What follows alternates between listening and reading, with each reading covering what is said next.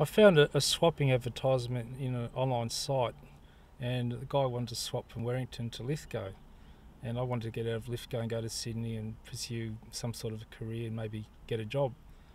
And he saw the house I was living in, and we both agreed to swap. And then I moved down to Wellington. My first impression was that it's a bit of a rough area, but I thought, oh, well, give it a fresh start and see what I can make of it.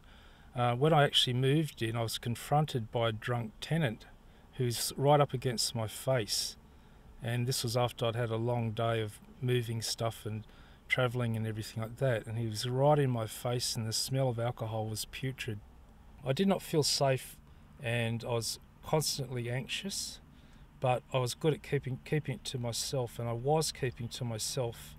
The death threat from the tenant of Unit 1 was in late 2009, around about November. That's when he approached me with when he said those words, I'm going to burn your unit down, I'm going to throw a fragmentation grenade into, I'm going to burn your car.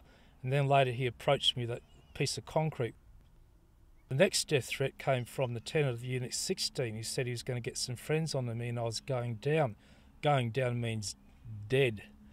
So I got an AVO out against him. It took a long time. I didn't get any help, any morale boosting or any help from housing, and it took a long time, but I had to do it.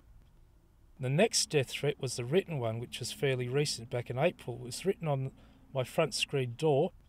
In amongst the graffiti was the words, I kill you, dog. Housing rang me up, but he had the attitude that it was my doing. And he had this attitude of, this is the attitude they frequently had with me. It was my doing, or I caused trouble, whatever like that. Initially, the police were lacking in empathy. They just didn't seem to be very interested in it.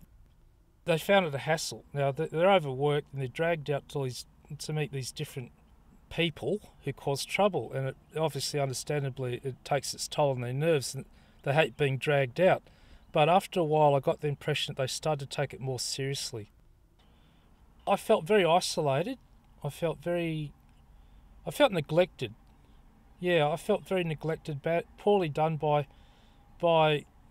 initially by the cops, but eventually more so by Housing New South Wales. I felt really let down by them that they didn't have any measures to take to deal with these people to correct their bad behaviour. I felt like I was being made to look the bad guy, judging by the attitudes of various case managers who were dealing with the problems. And actually found a lot of them to be unsympathetic and not very humane.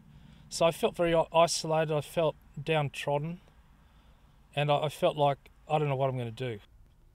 Made me feel afraid. I felt completely isolated after what had happened, especially in regards to death threats, because as far as I'm concerned, the biggest problem with housing is that people are allowed to run amok and no consideration is given toward the safety of other tenants of these blocks of units.